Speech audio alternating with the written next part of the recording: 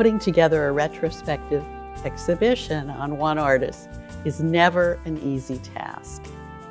And in this case, the task was even more difficult.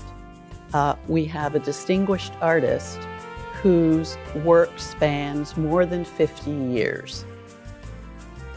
We also have an artist, in this case, who worked in different places and who was collected more widely in different parts of the world at different times. And finally, much of Mariano's work, and especially his very best work, was collected by private persons and has not ever been displayed in public before. So the question is really, what do you do under these circumstances? And in this case, the McMullen was blessed to have a curator, Elizabeth Thompson Goizueta, who had wonderful connections throughout the Latin American art world. Well, the origin of the project really began in 2013 when I was in Havana on a research visa at the National Museum of Fine Arts.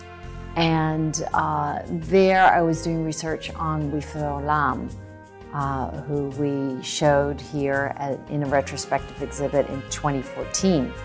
So when I was at the National Museum of Fine Arts with the curator there of the avant-garde wing, Roberto Cobas Amate, he took me around and the permanent collection, and in that permanent collection were the works of Mariano Rodriguez.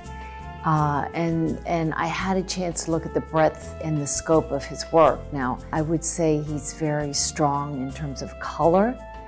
He's very strong in terms of line. His draftsmanship is excellent.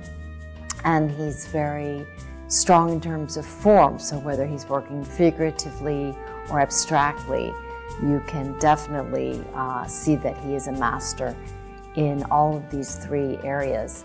And what the McMullen Museum has done is it's really drilled down into a lesser known period, the period from 1965, in which Mariano played with this idea of claro oscuro, or the dark and the light, this contrast.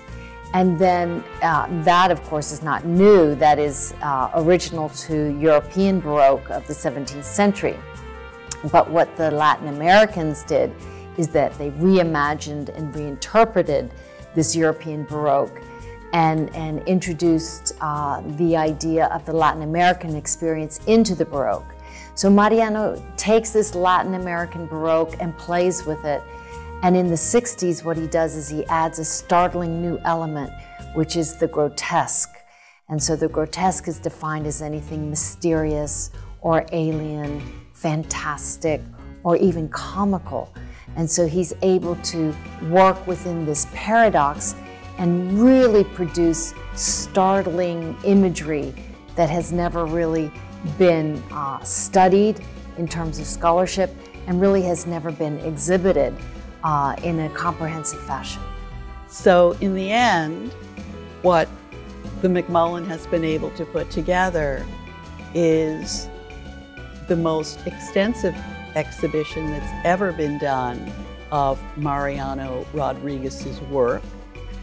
And one of the things that we're most proud of at the McMullen, and why we believe this exhibition is so important, is that we've done this exhibition with didactics and a catalog in Spanish and in English, so that we're able to bring together the two primary audiences for Mariano's work.